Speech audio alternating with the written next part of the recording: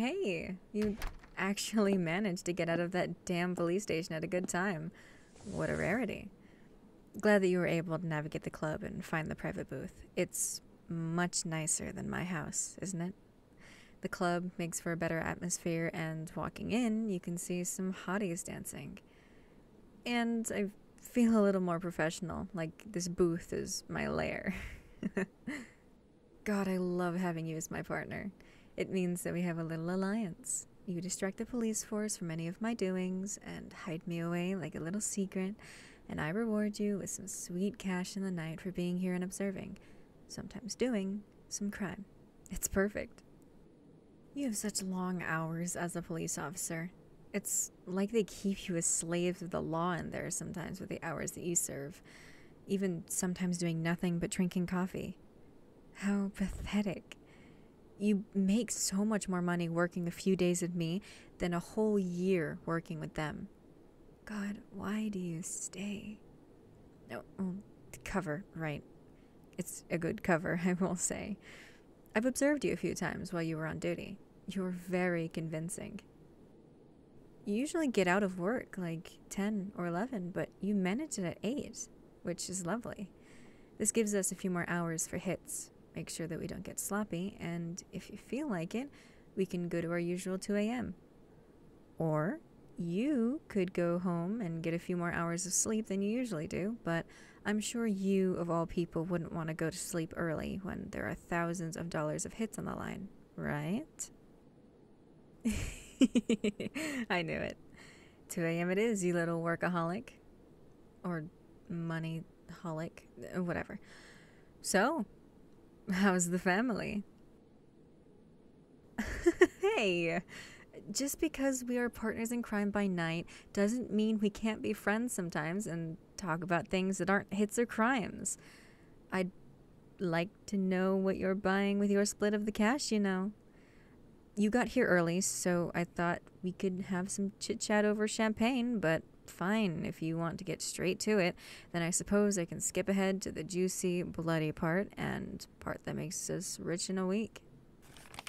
I've got some hits for us tonight. As per usual, I'm sure you've heard me say that tens of times now. It's been a few months, so 10 sounds right. Anyway, we've got 4 to pick from that we need to do sometime tonight. It doesn't matter when, just getting them done sometime before 7 a.m. tomorrow.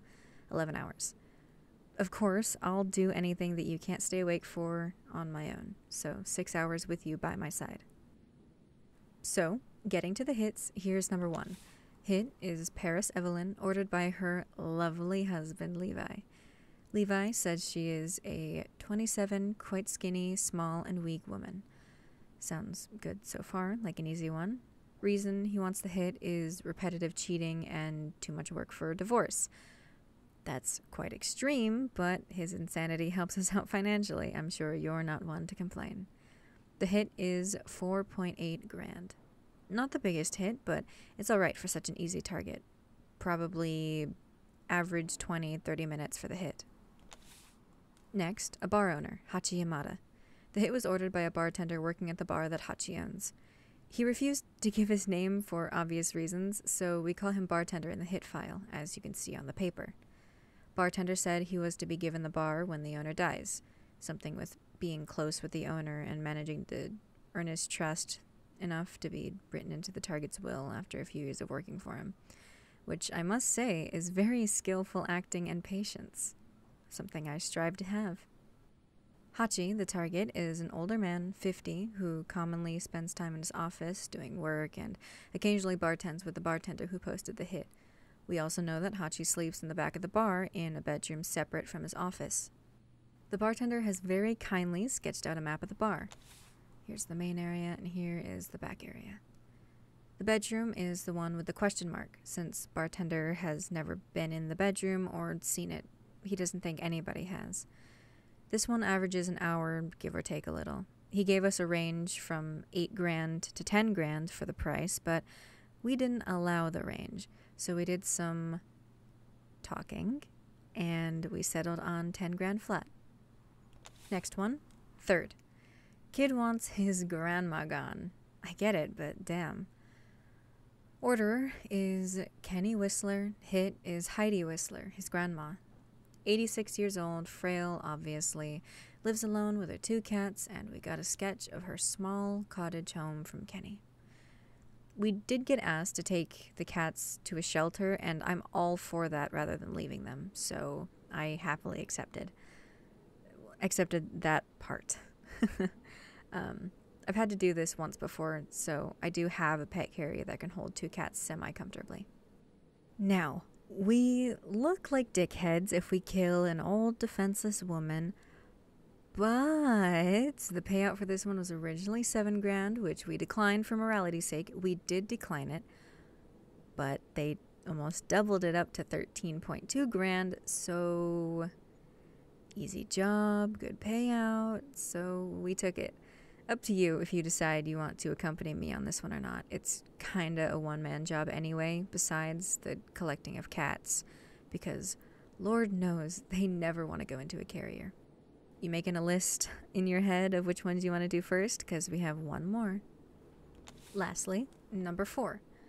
This one is a little bit of a drive, an hour, but it's kind of a Dexter killing. Community-hated offender, let's call him that, who the police are doing nothing about. A group of teenagers and adults ganged up, put a bowl of money together, and here we are with a hit.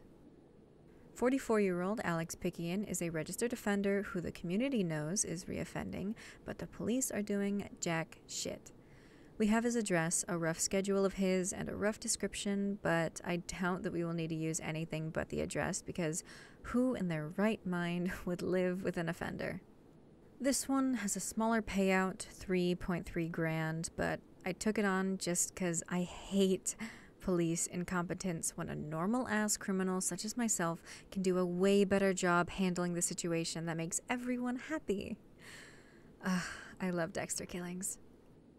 Now that that's out of the way, which ones would you like to do, my criminal cop? You can look over the hit files again if need be. Case files by day, hit files by night. 1 is a cheating wife, 2 is a bar owner and a greedy client, 3 is a kid sick of his senile grandma, and 4 an offender. Take your time, because this is the thing you're going to be doing for the next 6 hours.